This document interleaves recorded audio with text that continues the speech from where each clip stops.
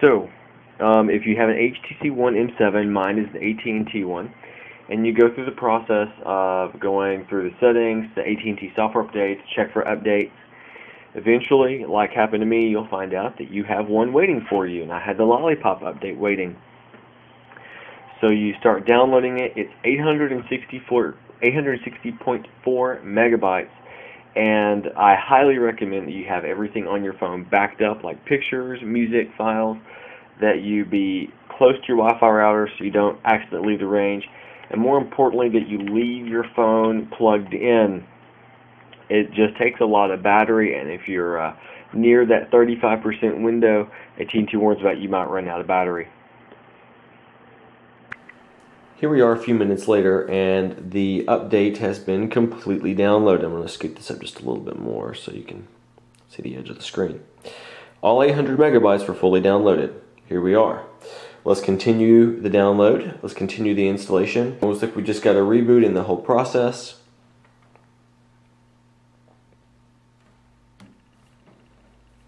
Let's see what's going on here.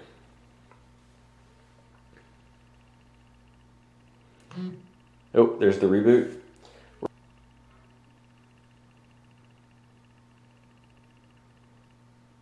Where the ROM boots up. 800 megabytes. This should be the Lollipop download. We'll come back in a few moments when this is more through that process again. We're going back through a bit of a reboot process. Boot.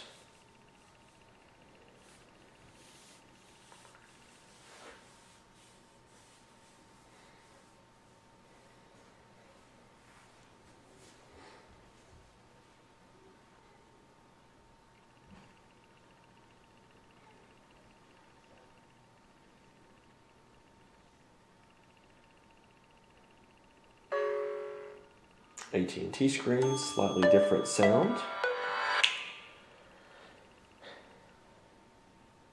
Well, here we go. Android is upgrading, and apparently there were 311 apps total that were upgrading for Android Lollipop. Some of those will be the native HTC ones, some of those will be the ones from Google or other publishers that have made it through the Play Store. This is going to take a little while, so I'm going to make sure that my phone is charging. Then we're going to go and we're going to let this do its own thing for a little bit. We'll be back in a few moments. Alright, we're on app 311. It's starting to upgrade. It's upgrading all the databases. This is taking a while now. I've been at this for pretty close to 15 minutes. So it's just taking a while, and that's alright. It's working out pretty nicely.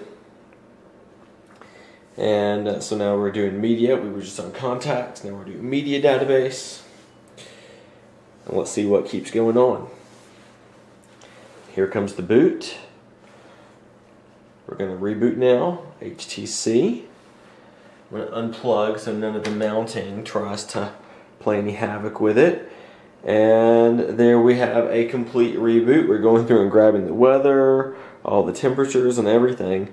You'll notice a few distinct changes. The lock icon is a little different already. Let's see what happens.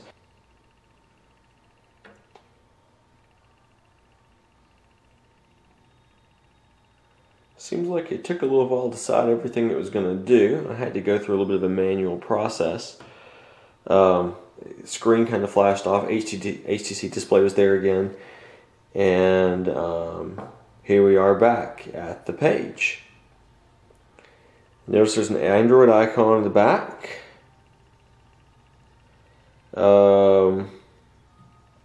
And we're going to go through some of this. Okay, so first off, it checks my email. That was pretty cool.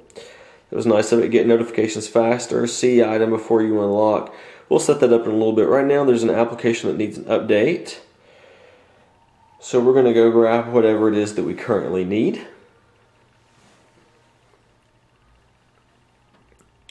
Looks like Google Play Services needed the update. We're going to accept it. You'll notice there's a preparing SIM card that kind of showed up in the background. Apparently we're still going through this process a little bit. Now all my reminders and everything are starting to pop up along the way. That's pretty neat. And meanwhile, we're getting this Google Play services across the network connection.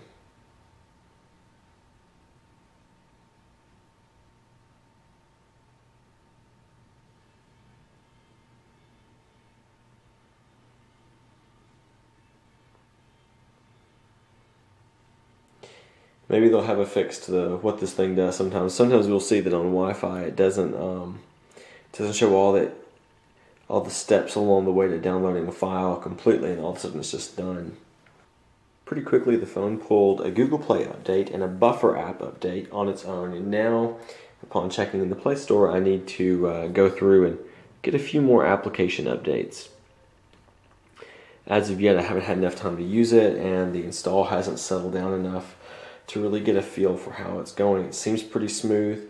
You can see some of the changes in the icons, but it seems to be working pretty well. It's eating up some good battery though. It's dropped about 3% quickly. We're going to see how this continues or if it doesn't. Anyway, I'll continue these discussions later.